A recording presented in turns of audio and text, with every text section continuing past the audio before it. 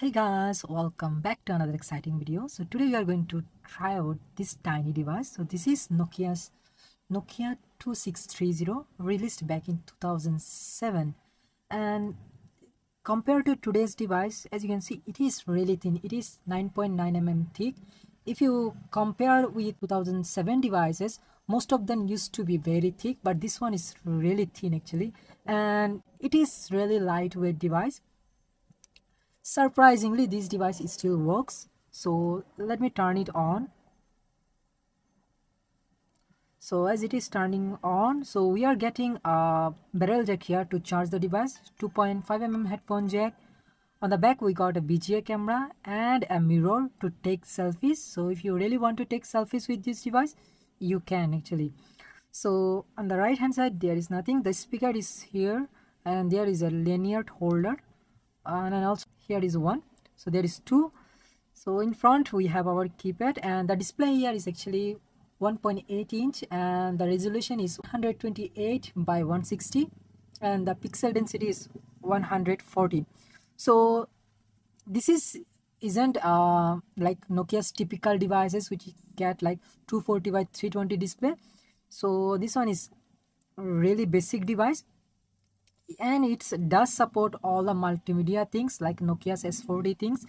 But one of the thing missing on this device is that it doesn't support micro SD card, although it's got camera and it got everything actually, like music player and everything. Everything is there, but you can't really put a SD card here. That's kind of sucks. But the device is really tiny. Also, although this one is a VGA camera, we are also getting a shutter button here. If you press the shutter button, it should turn on the camera. As you can see, the camera is turned on. In the viewfinder, the image does look a little bit blurry, but when you take the picture, Nokia processes the picture and it does look good after that, as you can see here. Also, you can record videos here, as you can see here.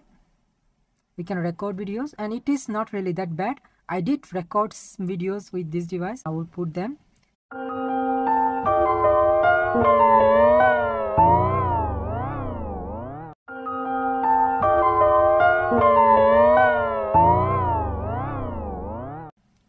Other than that, if you go to the menu, we are getting like messenger, contact, log, and settings and everything. And even you can browse internet here, and you can still browse internet. As you can see here, I put my SIM card here. A 2G network is working perfectly fine. No issue with network. I can call, I can receive phone call. The basic things why this device actually built, it's still working perfectly fine, like phone call and messaging. You will not have any issue with those things if you are in an Asian country or somewhere where 2G network is still working. So this device still works perfectly fine. So in the setting, we do have profile, we have themes. There are few themes, and if you want themes, you can put them by downloading on your other phone and just share them by Bluetooth. The internal storage here is 11 MB, so for your games and songs and everything, just you are getting 11 MB here. And as I said, no micro SD card slot, so you're stuck with 11 MB only. So there are a few themes here, as you can see. I'm sticking with the original one. It does look good. Going back, we do have few other things here. So if you go to tones,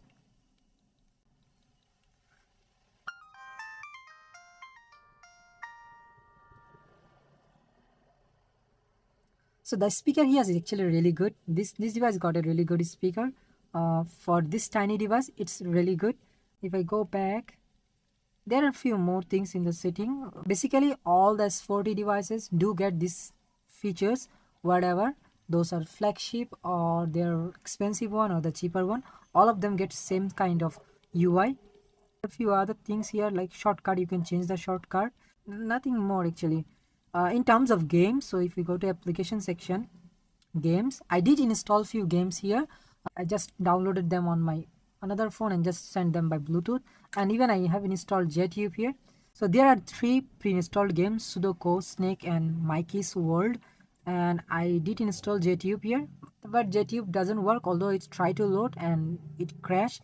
Anyway, even if it works, it's not going to play the videos because of the RAM. Actually, it cannot play videos. we do have few other games. As you can see, I have installed Drag Racing Circuit, and also I have installed this 1942 Year Combat.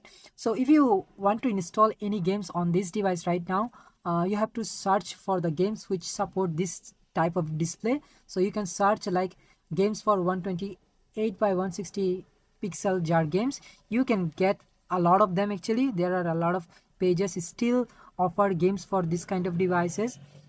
If you go to collection, there is nothing much, like all the typical things. Besides that, you can't really do anything here. We do have like calendar and clock and other things, and everything works fine. But the main thing is that this device does look really good. Actually, I still kind of love this kind of devices. I have many of them right now, like from Siemens, from Samsung, and from Nokia. I really love this kind of devices, old devices. But unfortunately, I can't really do much with this kind of device. Just for phone call and messaging, they are still working. They still looks good.